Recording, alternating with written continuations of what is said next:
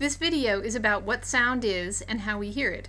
I'm going to talk about the physical basis of sound, as well as how our ears detect that physical stimulus, and how our brains convert that physical stimulus into an electrical signal used by neurons. Sound is what's called a pressure wave.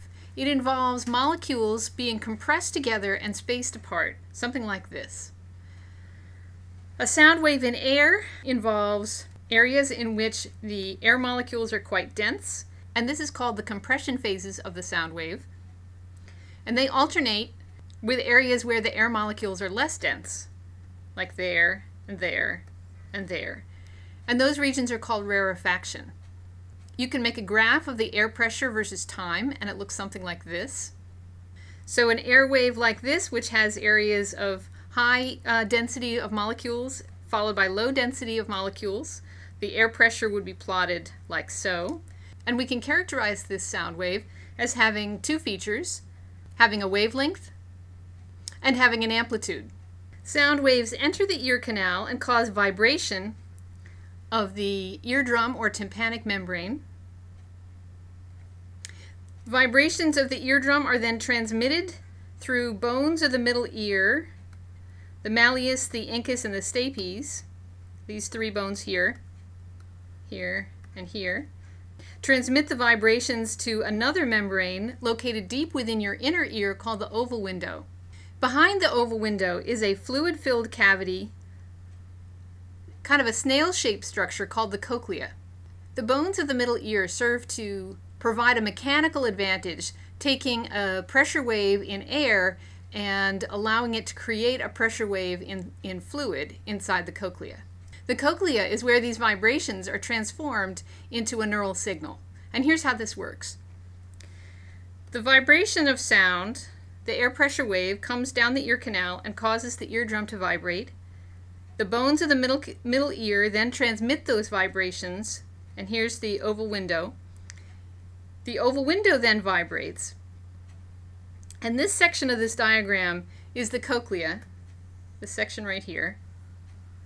And it is unfurled so that you can visualize how exactly this works. So the vibrations have been transmitted into the fluid inside the cochlea. And they cause a membrane inside the cochlea to oscillate in time with those vibrations. This membrane is called the basilar membrane. It is free-floating at one end so that it can oscillate in the fluid. It is lying just underneath a more rigid membrane called the tectorial membrane. And as the basilar membrane oscillates, it causes some special cells that are sitting on top of the basilar membrane to kind of bump into that tectorial membrane. And so in the next slide, I'll show you how that works. So in the next picture, you're going to be looking at a cross section here through this uncoiled cochlea. So looking at that cross section, here's our tectorial membrane, here's our basilar membrane. As sound enters this structure, the basilar membrane starts to move up and down. These hair cells located on top of the basilar membrane have little cilia or hairs that are embedded in the tectorial membrane. And as the basilar membrane goes up and down, those hair cells bend back and forth. They're kind of scraping the roof formed by the tectorial membrane. And this is how auditory transduction occurs. We've got our oscillating basilar membrane and our rigid tectorial membrane and hair cells riding that wave on the basilar membrane. As those hair cells ride that wave, their hairs deflect, and it looks something like this. As the basilar membrane moves up and down, the hairs deflect back and forth. What is special about those hairs deflecting back and forth is what happens next. It involves ion channels being opened and closed by those deflections. The mechanical forces affecting the hairs cause them to open and close ion channels that allow two positively charged kinds of ions, potassium or calcium, to flow into the hair cell.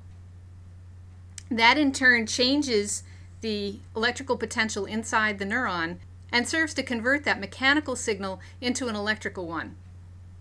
One thing that's missing here is that there's really nothing in the way that sound waves are converted into an electrical signal in neurons that involves anything about the spatial location of the stimulus.